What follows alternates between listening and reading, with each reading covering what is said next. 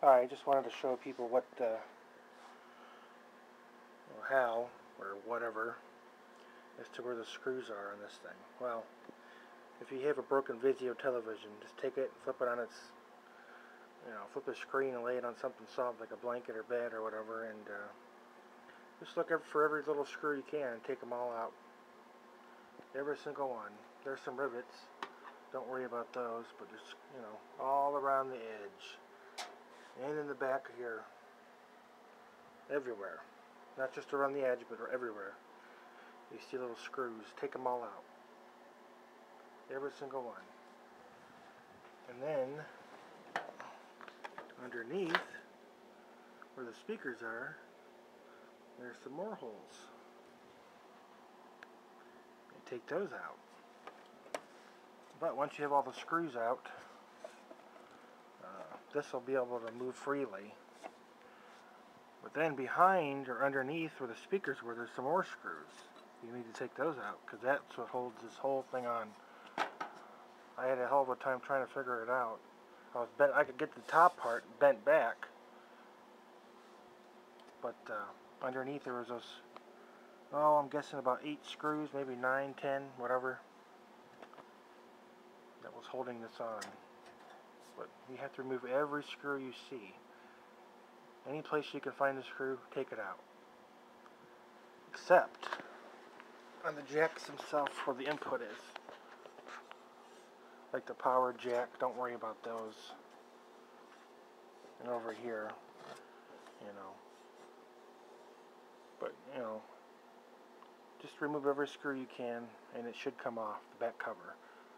And it's pretty easy to get. The rest is,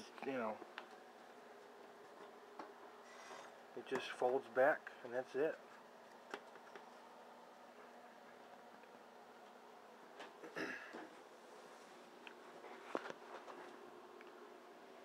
But if you're having problems, like I said before, the middle board on the Vizio television inside is a power supply board. Look for the capacitors. That's a capacitor. These are capacitors. That's a capacitor.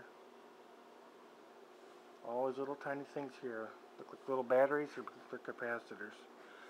If the tops of them are domed out or pushed out, not flat, but domed, that means they're bad. That means they have swelled up and they're leaking.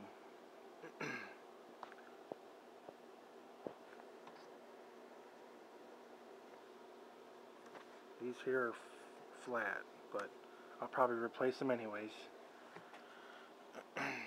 They're so cheap. But if you do order them, I recommend Mouser.com, M-O-U-S-E-R, like a mouse, Mouser.com, and don't just order one, order 10 of each, They're cheap enough. They're like 15, 20, 25, 30, 35 cents. Get a whole bunch of them, Give them the business. Why should you order five things that cost 20 cents? That's just stupid.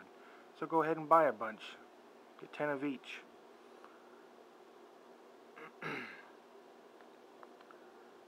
They're cheap.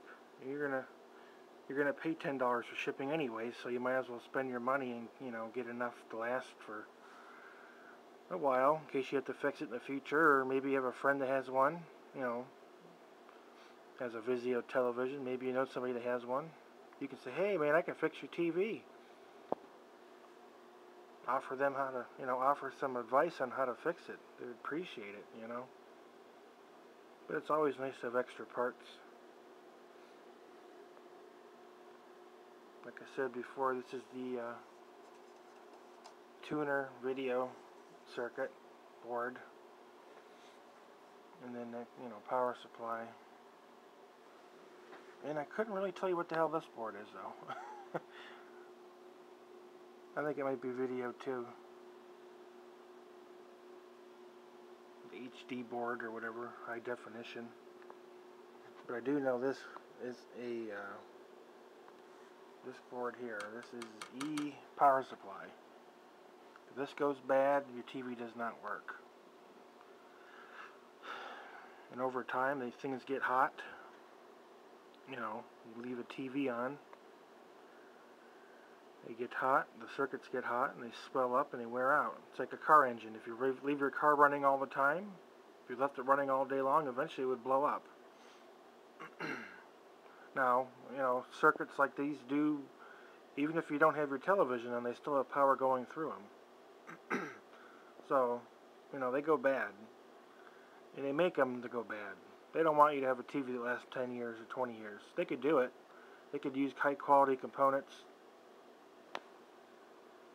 you know, and parts and all that stuff, and they can make them to last, but they don't want to. They want your TV to last longer, you know, a little longer than the warranty period. And once that warranty period goes up, you're screwed. And then you're stuck with a broken television. And you can send it to them and have them fix it, which they probably charge you like $100 an hour.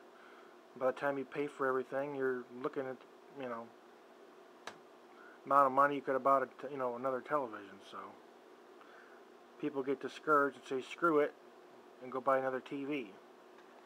So, excuse me. But that's what happens. That's what happens with cars and electronics and just about anything else you buy in life these days. Nothing is made to last. They know it's not going to last, but they make things just, you know, good enough to last a couple years or a year or whatever. This TV's only 2 years old. That's it, if that.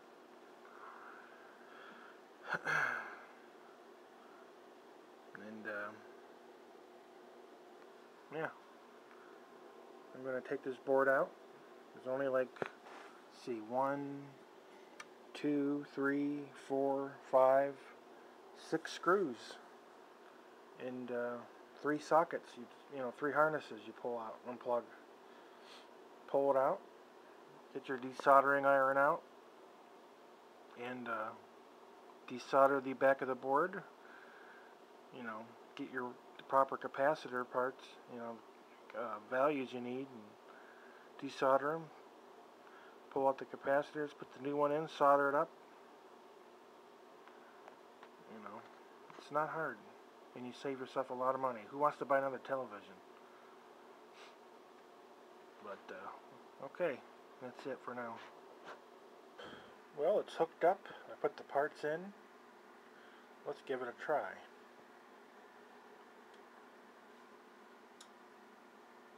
Hey, I heard something click.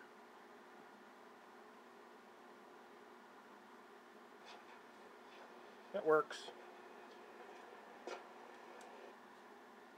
That's it. Capacitors, and it works.